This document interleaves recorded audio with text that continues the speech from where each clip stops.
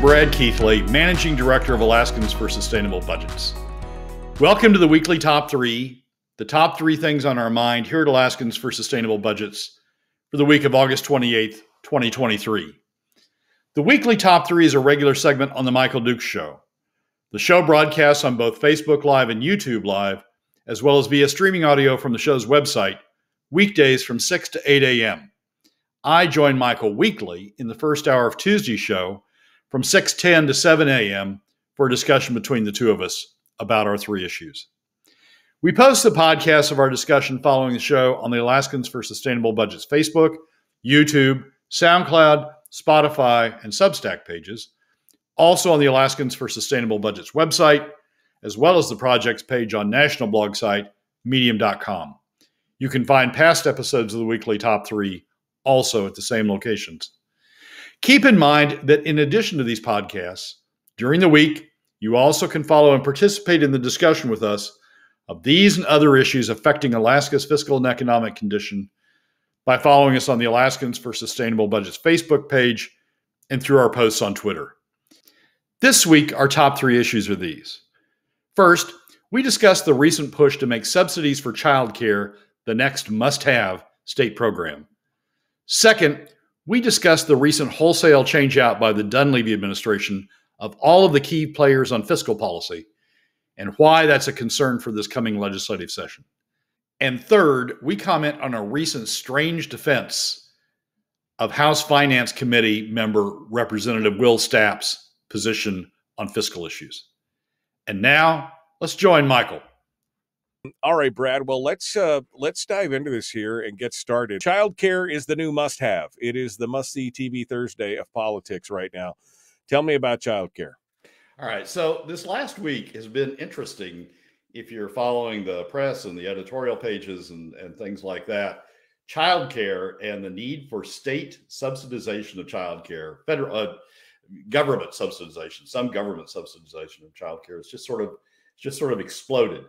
It's tied to a statement by the Alaska Chamber of Commerce, that bastion of private enterprise and reduced government role. The Alaska Chamber of Commerce weighing in with a report during a session of the governor's commission on childcare, his task force on childcare. And the new Alaska Chamber position is, as announced at the meeting, was the Alaska Chamber encourages the Alaska legislature, governor, and congressional delegation to work with the business community to identify fiscally responsible reforms to the child care system. So that sort of gets the ball rolling, and that's picked up both in an ADN article and as well in an Alaska Public Media article, both of which focus on the Alaska Chamber's call for childcare. The news miner, not to be left behind or not to be left out of it, did an op-ed this past week on the subject, the challenge of affordable quality childcare in Alaska, that includes this statement. The news miner certainly knows the state must find workable ways to subsidize, this is the news miner, to subsidize childcare workers that often struggle to find the means to cover costs for their own families, and goes on to talk about how the state should inject additional subsidies into the child care system to support these child care workers. Not to be outdone, not to be left behind, Senator Murkowski down in Ketchikan during a Ketchikan visit and a discussion with the Ketchikan Daily News says this: during a visit to the first city earlier this month, Alaska Senator Lisa Murkowski talked with the Daily News about the growing recognition of the importance of childcare to economic development among constituents and lawmakers alike, and said that there is hunger for actions on both sides of the aisle, and goes on to talk about the need for a federal role as well as a state role in supporting childcare workers. So we've had the run up to K-12, the BSA. We need more BSA spending. That's going to hit us when we get into the next session.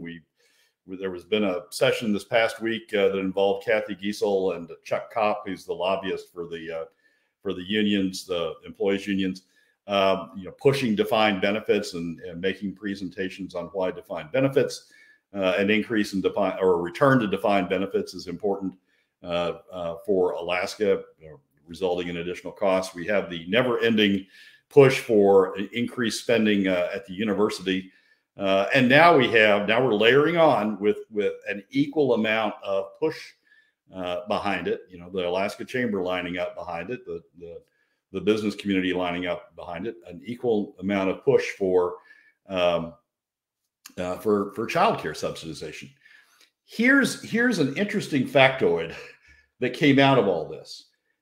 In the chamber presentation to Governor Dunleavy's child care task force. This is from the chamber. We found that about $152 million are missing from the Alaska economy because of people choosing not to be in the workforce or working less. And the Alaska Public Media defines that as a major takeaway. The state is losing a lot of money annually because of the shortage of childcare, and referencing this discussion of $152 million a year missing from the Alaska economy. Oh. You know how much PFD cuts are? I mean, my head is exploding, just exploding over this. Over the last 5 years.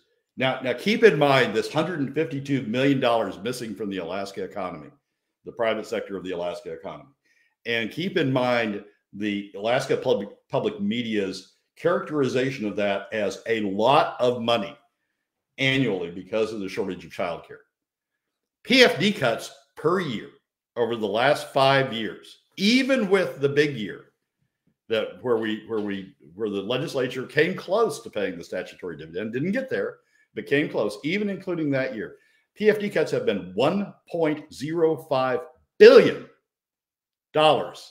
a year. I was just going to say, you want to help employees, you want to help people who provide childcare, you want to help everybody. How about you just give them their full statutory PFD? That'd go a long way to helping those people find childcare and those providing it to be able to live and do all those other things. I mean, it's just this is madness, absolute madness. I mean, you've got the Chamber of Commerce, ostensibly the free market conservative solution to everything in Alaska. And yet they're going back to the government hat in hand to say, you've got to fix this. After, by the way, they advocated for them to hold back all the PFD money so that their diamond level contributors could make sure they keep getting their filthy government lucre in their coffers, right? I mean, that's what it all comes down to. Yeah, it's pretty amazing. I mean, I don't think the Alaska Public Media has ever described the amount of PFD cuts, the amount that's being taken out of the private sector of the economy, shifted to the government sector of the economy, and redistributed by 21 plus 11 plus 1. I don't think that the Alaska Public Media has ever described that as a lot of money. But here we got $152 million. What is that? About an eighth of what the PFD cut is annually. And all of a sudden that's a lot of money. And all of a sudden the government's got to fix that. The government's got to fix that because, my gosh, we can't tap the private sector to come up with $152 million to help out childcare. I mean, we can't tap the employers who, are complaining about this and want government to solve it. We can't tap them to pay for it. The other interesting thing in all this is no one, not the Alaska, not the Chamber, not the ADN who runs the story, not the Alaska Public Media, certainly not the Fairbanks Newsminder who is openly advocating for government subsidies, and not Senator Murkowski. None of them address who pays for these additional funds that come into the economy. And we know what that means, or these additional funds that government needs to subsidize into the private economy. We know what that means. That means it's going to come out of additional PFD cuts, because nobody's talking about alternative measures to the measure that the legislature has relied on for the last 7 years now. Nobody's talking about alternatives. Nobody's talking about an alternative way of paying for it. So what we're really talking about is taking money out of middle and lower income Alaska families, which, all the reports are oh, we're worried about lower and middle income Alaska families because, you know, they need childcare in order to be able to get in the workforce. What we're really talking about is taking money out of lower and middle income Alaska families and giving it to government. So government can then subsidize specific sectors of the economy because the private sector doesn't want to do that. Even though the private sector benefits, even though the private sector would get and employers and businesses, all these people who don't pay taxes, would benefit out of the $152 million of additional activity that they claim would occur. Even though they benefit, they don't want to pay for it. They want by their silence, they are leaving it up to additional cuts to the PFD to create this money. So it is bad on so many levels. Yeah, absolutely. That I lose track of it after a while. Yeah. But the dollars involved, the 152 million, when you compare that to the level of PFD cuts, that really brings it home for me. I mean, that really brings home, you know, how the media will pick out these, and how the chamber, how the top 20% of the business community will pick out these issues that, oh, I need a government subsidy for that. I don't want to pay for that. I need a government subsidy for that. And I need additional PFD cuts to pay for that. All the while, you know, just continuing down the road of taking money out of the bank accounts of the very people that they claim that they're you know, doing this for. Well, and no talk of how we could make childcare easier in the state. No talk of restrictions, reducing government regulation, pulling back on the bureaucracy of oversight and everything else. I mean, those are all things that's all been cited. There have been news media articles here in the last 3 or 4 months about the difficulty in becoming a state certified child care worker and the hoops and the loops and everything you have to do, the costs involved and everything else. No wonder nobody wants to participate. But there's no discussion about making it easier, making it more streamlined, making it more efficient for people to do that. Instead, we have to look to government to pull more money out of the private economy to go ahead and fix this. And it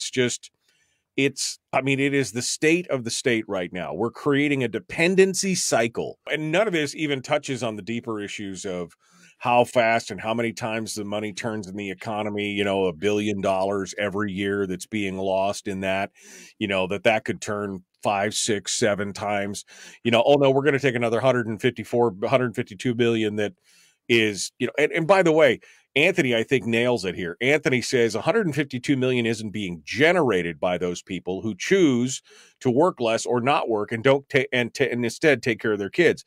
It probably costs 5 times that for those people to have child care, and that's what the government wants, a bite of the pie. You know, everybody needs to go to work and be good little worker bees and don't choose to take care of your own kids. Maybe you can't afford it. And then Kaposi has Katie Kaposi from the chamber. One of the comments in the Beacon article says, one of the pieces of the study that stood out to Kaposi is even a third of families that make more than $100,000 a year annually struggle with child care. Well, maybe we should talk about some classes on family financial counseling and budgeting if you can't do that with $100,000. I mean, it's nutty. It's like they're trying to bridge the gap to say, oh, this is across all medians and all. So what we need to do is go to the altar of government and worship there and allow them to drop us a steaming pile of 152 million to subsidize that. This is madness. This is absolutely insane. I mean, a dependency state. That's where we're at right now. Well, it's a dependency state.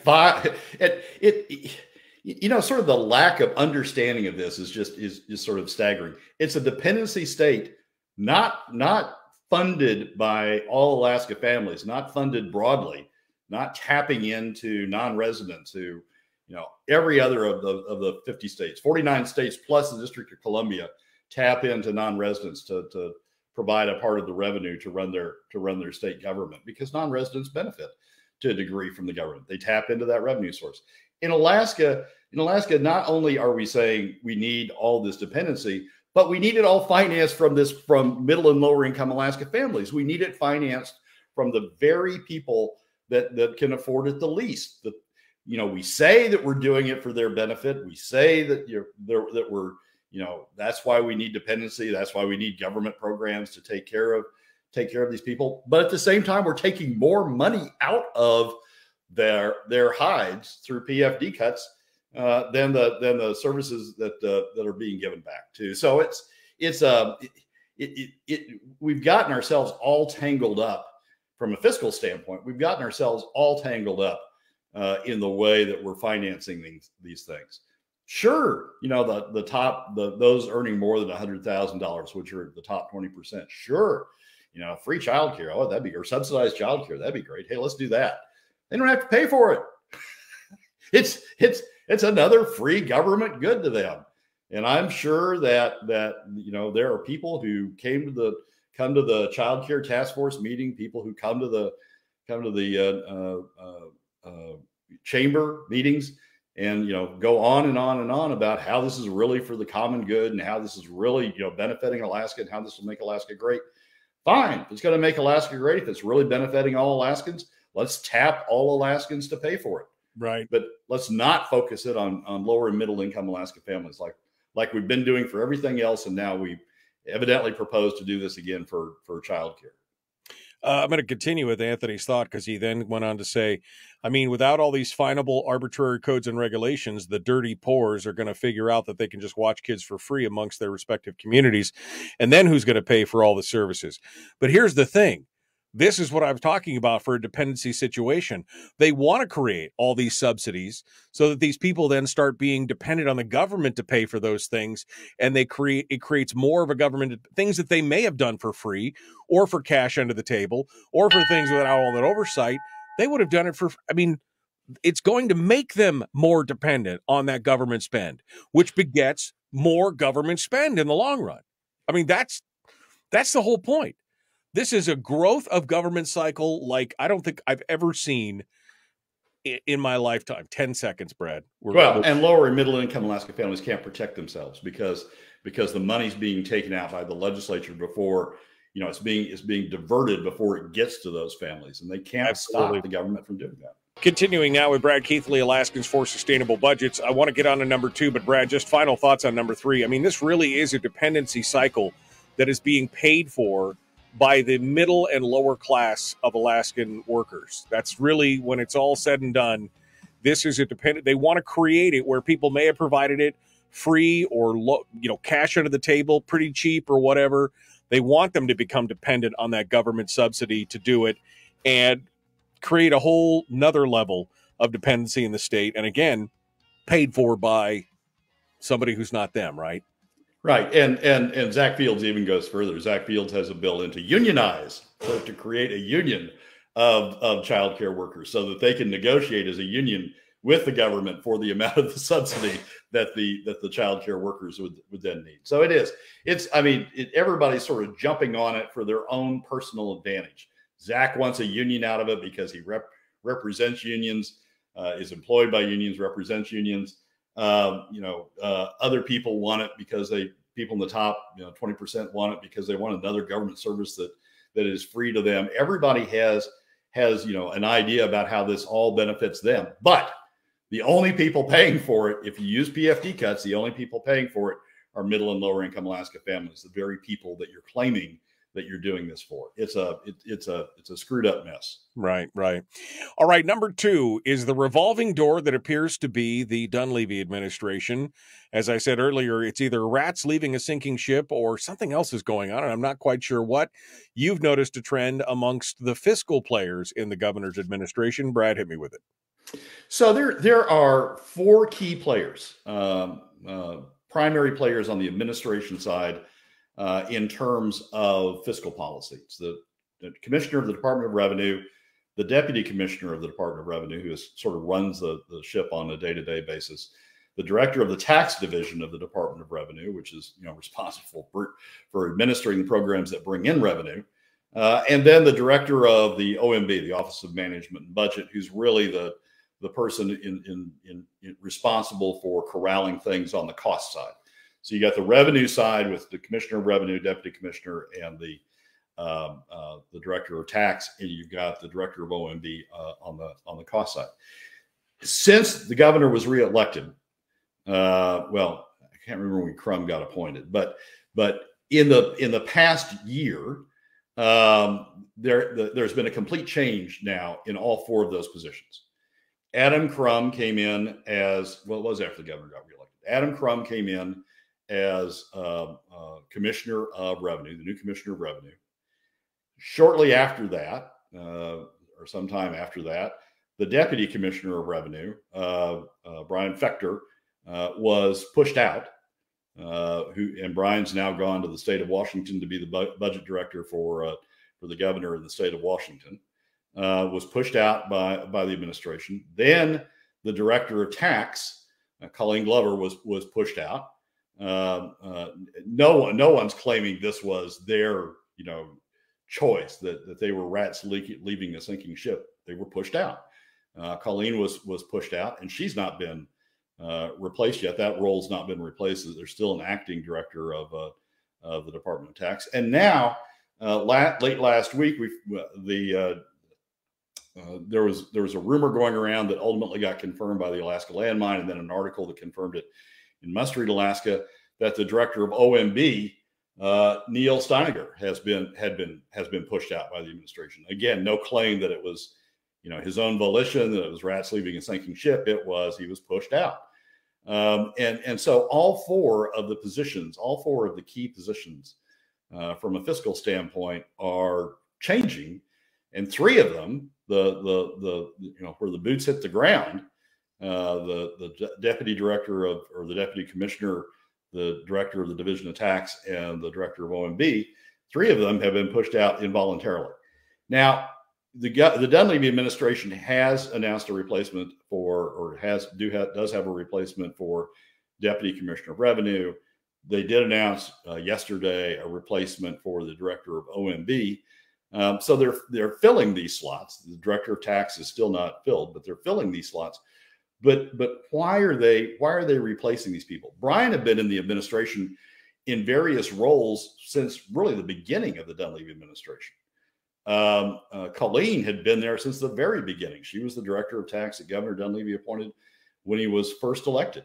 Neil had been there since Donna had departed after the first year of the Dunleavy administration. So had been there for the last three of the first year of the first administration, and had continued on into the second administration. There's something curious about what's going on here and what it means to fiscal policy. This comes at a particularly important. I mean, we're in the fall here, right? So the Dunleavy administration is getting its proposals together for the coming budget, and the Dunleavy administration is getting its proposals together on the revenue side. And this is a particularly important session we're coming up on. We are clearly running deficits, even with higher oil prices, as you and I discussed in the previous show. Even with higher oil prices, we're still running huge deficits over the next decade, and both in the current year and over the next decade against the statutory obligations of the state. Huge deficits. That's even before you layer on K through 12, defined benefits, more for the university, childcare. That's even before you layer on additional spending. We're running huge deficits. The governor has clearly indicated that he's not going to cut spending back to traditional levels. He's had several sessions in which he could do that. He's not done it. Last year, he finally faced up to the deficits and said, "Well, we're going to have to talk about sales taxes. We're going to have to talk about a fiscal plan and getting this all under control." But he never came out with the sales tax bill, sort of leaving Ben Carpenter dangling in the wind, who had come out with the sales tax bill on the House side.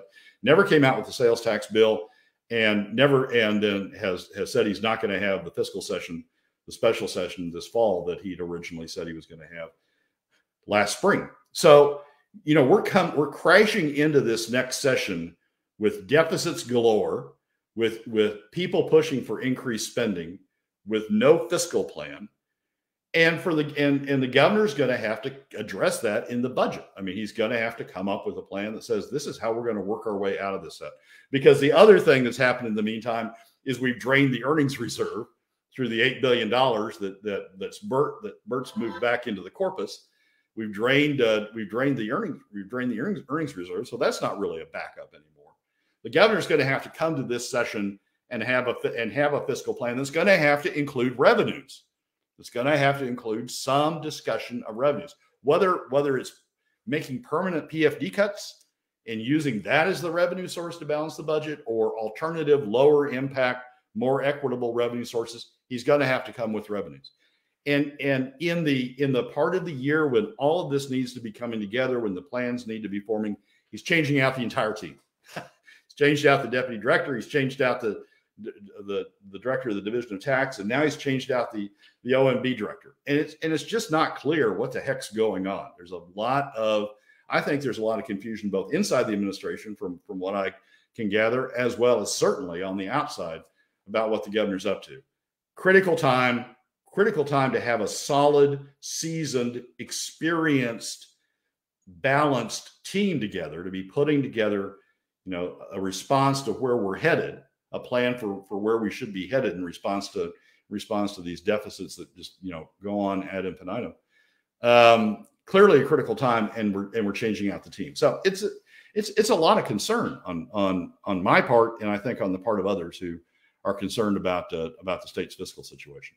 No, I mean, it is very, very concerning because we don't have a plan, and the players that seem to have been part of the older guard that may have had kind of that more, let's find streamlines, let's find some cuts, let's do some things, they've all been let go. It's intimated in the article in the Juneau Empire that potentially this is all a setup to maybe find a cushy job in a potential Trump administration. I don't know if it's a way to, shine himself up for the. But it's ironic that the Republican Party, supposedly the party of smaller, more responsible government, that somehow by creating more government spending, that's going to endear him to that. I mean, but that's where we are in Alaska. You've got a split and divided party. The powers that be in the party are all about more government spend and subsidies and all this other stuff. And the other half is still wanting to have cuts. And he seems to be leaning more in the other way of the old guard. Yeah, it's not clear, Michael, what way he's leaning in. I mean, Lacey Sanders, who he's announced as the replacement to Steiniger, is a good bureaucrat, as she's been her entire career. She's worked as a budget analyst, either on the part of various administrations in various departments, or she's worked with Ledge Finance over on the legislative side. But she's had her entire career has been in administering budgets, looking after budgets, explaining budgets, building budgets. It's not been in cutting costs or bringing programs under control or doing things of that nature. So you've brought in another person who's good at adding up numbers and making nice charts and presenting them in front of committees, but you've not brought in a person who has a history of bringing things under control. So it's not clear what that message sends. But Right. but it's confusion. I mean, so let's go back to Brian Fector. Brian Fector was the person who was in OMB and responsible for writing a number of the government's fiscal plans in the first part of the administration. Right. The second year of the administration, he wrote what I think is the best 10-year plan, the best 10-year outlook, the best fiscal plan that this state's ever had. And it talked about all of the above, that we were going to have to do some cuts, we were going to have to do some PFD restructuring, and we were going to have to do some revenues to help deal with government spending, and talked about broad-based revenues. And he's consistently had that voice through the administration. Well, he's gone. Colleen Glover, who stood up to oil companies, knew the oil industry from her time in private industry before she came in as director of tax, stood up to the industry, told the industry at times that no, you weren't going to be able to get away with that interpretation of the statute that let you go short on your taxes. Was responsible for auditing the companies.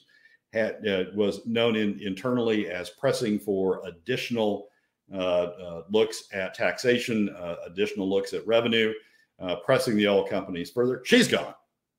Neil Steiniger, who was not the most assertive of the three, but Neil Steiniger, who had a reputation for looking at the budget and trying to find efficiencies and that sort of stuff, sort of following on to what Donna had done. He's gone. And it's just we're not the Dunleavy administration is not. It's like you take the pilots out of the plane, right? As you're approaching turbulence, as you're approaching, what all this training has been for, what all of this preparation has been for, what all of this thought has been for. As you're approaching the final turbulence, finally coming to a reckoning with all this, you take all the pilots out of the plane and you put new people in the cockpit. They may be capable pilots, but they don't have the experience, the buildup, the advocacy, the understanding of what the state's fiscal situation is that we had with the people that were in place. So it's sending a very confusing message and a very concerning message as we approach what I think is going to be a very critical session about the state's look forward.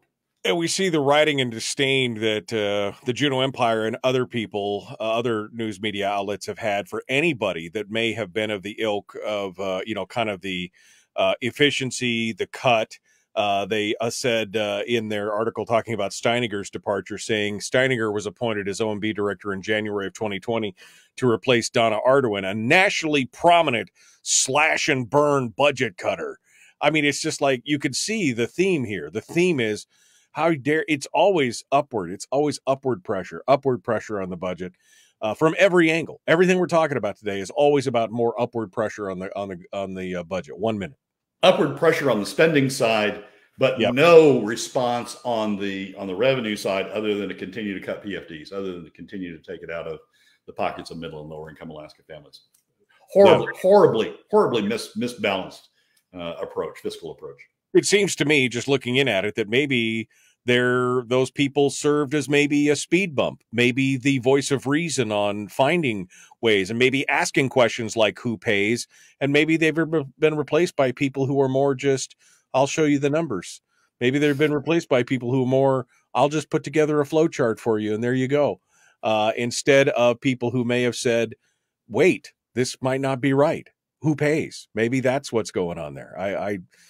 I don't know. This article is just, I just don't even know what to say. Then they go on to quote the chairman, Bert Stedman, and talking about, getting his opinion. Boy, everybody apparently has Stedman on speed dial these days. He's being quoted everywhere. It's like, it's just so crazy.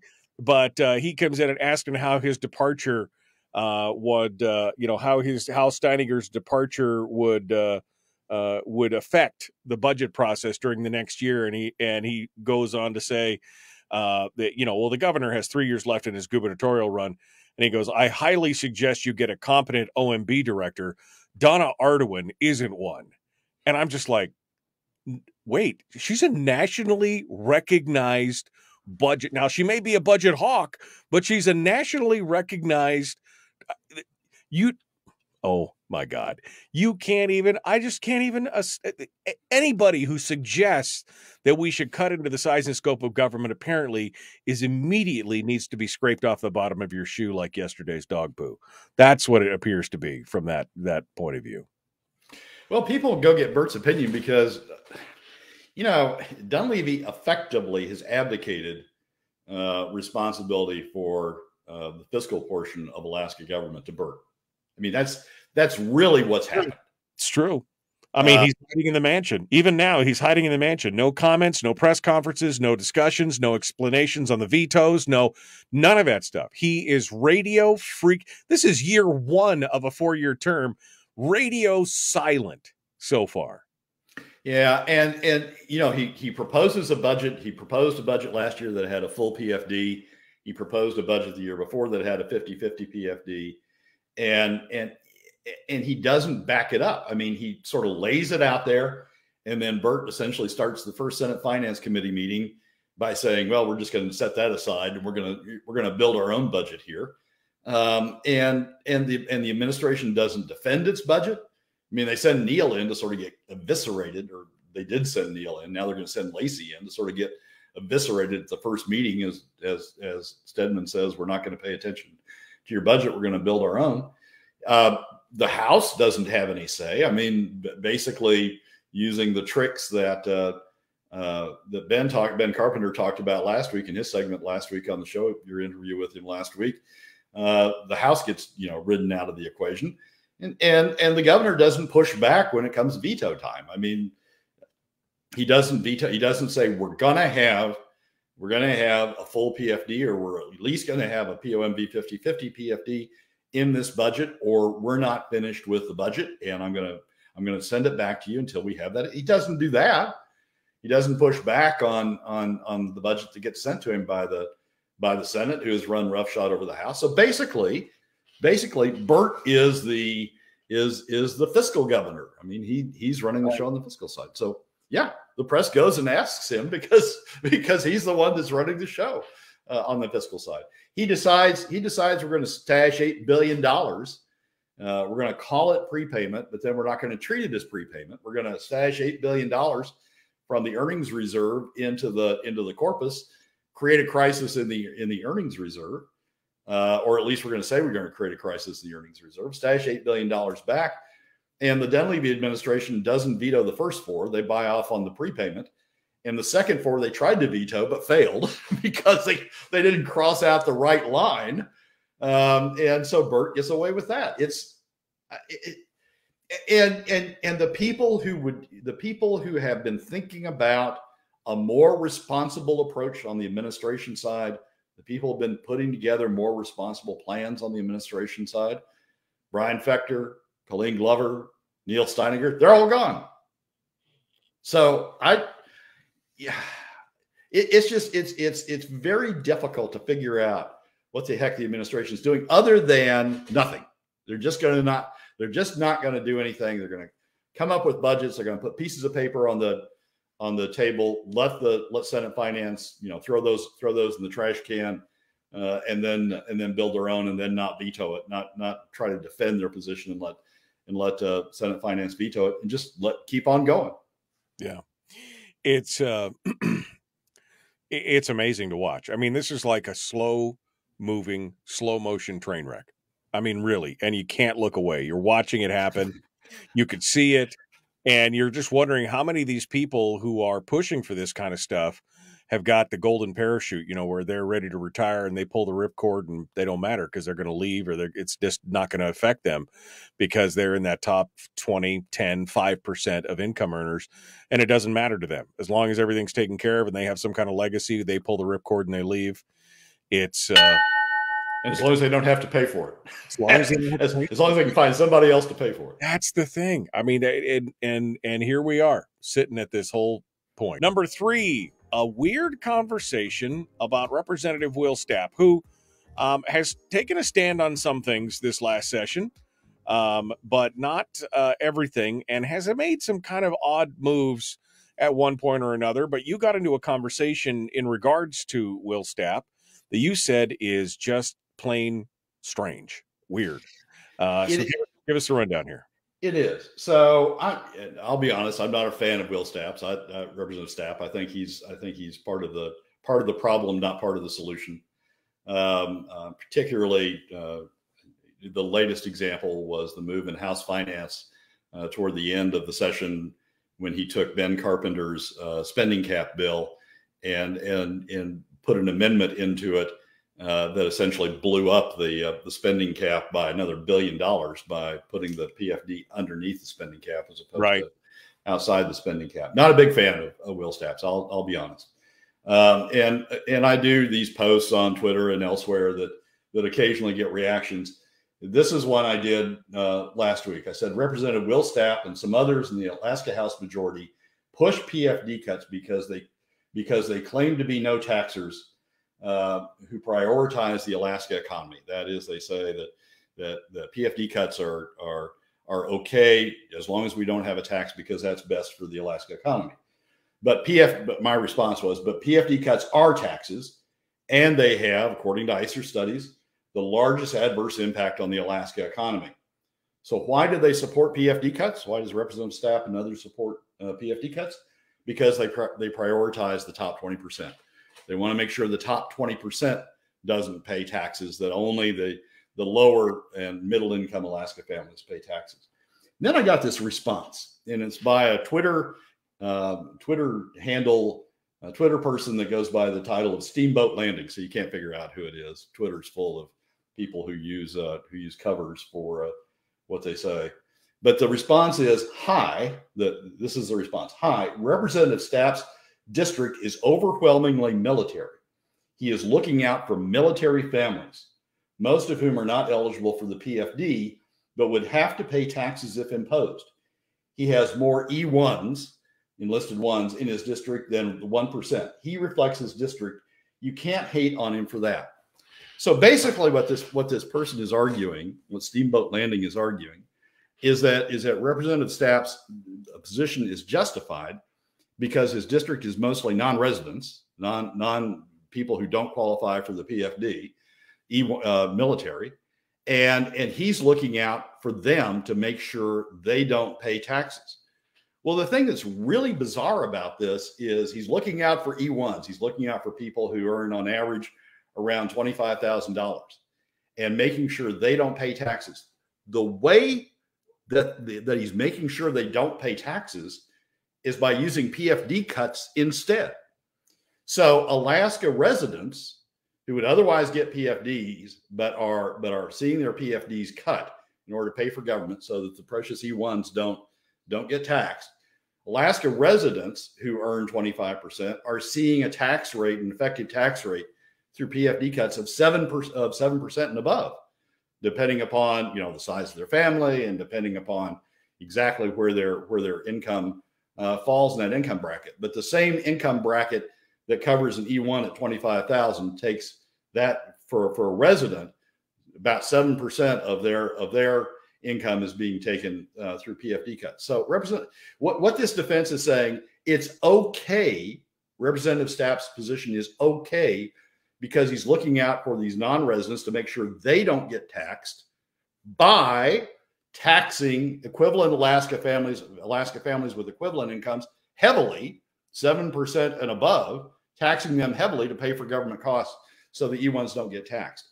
We see this position elsewhere. I mean, we see people say, well, we don't want to tax, people who come in during the summer and work as transient workers in the tourist industry. We don't want to tax those people who work in fish plants out west, who are brought up in the summer to work in the fish plants. We don't want to tax them because then employers would have to pay them more, to a little bit more in order to cover the tax burden they would have to pay. We certainly don't want to impose that burden. So what you're doing is letting non-residents, whether they are fish workers or they are people who come up and work in the tourist season or people in the military, you're letting them off the hook entirely. No other state does that. You're letting them off the hook entirely by pushing even more of the burden onto middle and lower Alaska family middle and lower Alaska family residents. You're using middle and lower income Alaska residents to subsidize non-residents by not charging them for the cost of government while you're overcharging middle and lower income Alaska families. It's just a very strange defense. And if this is in fact the motivation behind Representative Stapp's position, if this defense is in fact what he's thinking, I'm going to look out for the E1s. I'm going to make sure they're not taxed even at the expense of middle and lower income Alaska families, residents here. We're going to charge them more so we don't have to charge the non-residents. If that is in fact Representative Stapp's position and his motivation, we've got him on House Finance. We've got him making policy. That may be okay for a representative of that district, but we've got him on House Finance making policy for all of the state, prioritizing non-residents over residents, penalizing residents in order to subsidize non-residents. It's a very bizarre defense. Look, I'm not after the military. I'm not after E1s. I'm not saying that, that we ought to tax them more. I'm just saying they ought, like it happens in every other state in the District of Columbia, they ought to at least contribute some to the costs of Alaska. Because in every other state, if you're in the military, you pay whatever the resident or the tax is in the local areas, whether it's a sales tax or an income tax or whatever it is, you pay those things. It doesn't exempt you from it. And to have somebody else who is a local resident have to pay a disproportionate share or carry the full load, as in the case is what this person just said in defense of Stapp, is insanity. I mean, it's crazy. I mean, it may have made sense. At least it was hidden back in the early 2010s when we were using savings to pay for the deficits. So yeah, you could say that current Alaska residents were getting a free ride because they weren't paying taxes, and so non-residents, it was okay for them to get a free ride too. But in 2017, when we kicked over and started taxing middle and lower income Alaska families through PFD cuts, that argument no longer made sense. If we're going to start taxing middle and lower income Alaska families, we need to tax non-residents as well. Well, Brad, I appreciate you coming in. Thanks for calling it out, calling it like you see it. I think these are things we need to be thinking about, and we can see the trend and the trajectory right now to this dependency state, and it's very concerning for me for the future. And extrapolating this out, it's going to be a very, very difficult time. I'm sorry. I didn't mean to just snort, but oh, Randy. Every other state cuts their PFD down to zero. Alaska's the only state that doesn't cut their PFD down to zero. Randy, we're the only state with a PFD. And oh my God. And this is part of the problem, Brad. People just don't understand the mechanisms of this government. They don't understand the funding mechanisms. They don't understand how everything works. And so they just arbitrarily are like, oh, yes, no taxes. We don't need that. That's bad. Not understanding what they're losing in the long run. I mean, do you think Randy really understands what happens when his PFD is cut? It's not. What it's doing is going over as a tax avoidance dividend to benefit the top 20%, so they don't have to pay taxes. So they don't have any burden from increasing the cost of government. They don't have any disincentive to increase the cost of government because they keep shoving it down to middle and lower income Alaska families. What the PFD cut that Randy and every other middle and lower income Alaska family is suffering, what the PFD cut is doing, it's going to indemnify, going to shield the top 20% from having to pay any taxes. And they love people like Randy saying, oh yeah, well, I don't want it. I don't think I'm entitled to it. And they're saying, well, we'll take it. We'll take the advantage of it. We'll use it to avoid taxes on us. Thank you very much. We'll keep that money in our bank account. I don't think they truly understand. I truly don't think they understand the economic effect of what's going on with PFD cuts. Well, and I think that's obvious from a previous comment. He said, please don't zero in on me with the state income tax. I'm in the bottom 80% and work out the elements of my private sector blue job. I want to keep as much of my hard-earned wages as I can. Well, if it was a flat income tax and you're in the lower 80%, you'd make much more with a full PFD than you would in any kind of tax at the lower 80 percentile. I mean, it's obvious that people just don't understand the mechanisms of what's going on here. Yeah, well, it's and the top 20% takes advantage of that. I mean, they'll take Randy and others who make similar statements and run with it and say, well, they don't want the PFD, or they think it's fair that their PFD is cut, or they think it's fair that they don't get a share of Alaska wealth. Fine, we'll take it for our benefit. We'll use it as a shield to protect us from having to pay for the increased cost of government. We'll use it as an indemnity. We'll use that money to pay our share of government costs, and so we'll get the benefits of free government while middle and lower income Alaska families pay for it. It's part of what we deal with here in Alaska. I mean, it's the economics are not obvious until you think about them, but the economics are not obvious, and so the top 20% continue to take advantage of that. I mean, that's where you get statements like, "Don't tax me to pay your PFD." We aren't taxing you to pay our PFD. The PFD comes from permanent fund earnings. Thank you very much. Fully funded, right? Fully funded. What we would be taxing you for is to pay your share of government spending. Yeah. Just like with a broad-based tax, we'd be taxing non-residents to pay their share and taxing others to pay their share as well. We're taxing you to pay your share of government spending. What you want, when you tell me, don't tax me, what you want is you want continued free government no matter how much they're spending. And you want it paid for by taking money out of the pockets of middle and lower income Alaska families through PFD cuts. You want free government. Right. You in the top 20% want free government, regardless of how much spending there is. You want free government, and you're perfectly willing to take the money out of the Randys and the others in middle and lower income Alaska families to pay for it. Thank you very much. And that's just not, that's not equitable. And it has the largest adverse impact on the overall Alaska economy.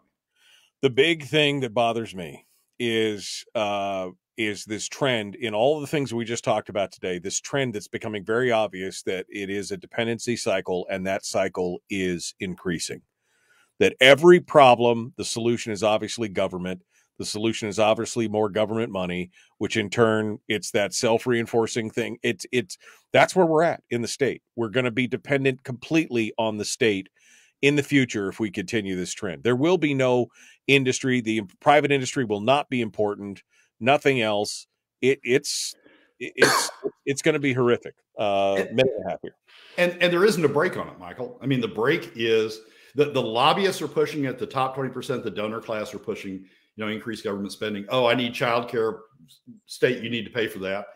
I mean, the top 20% continues to push for more and more government because they don't have to pay for it. Hammond recognized that decades ago.